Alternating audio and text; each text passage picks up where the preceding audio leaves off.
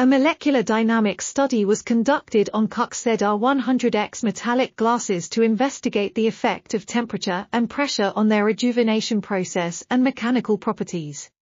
The results showed that increasing pressure at specific temperatures and material compositions reduces yield stress drop, and promotes enhanced ductility compared to the initial amorphous state.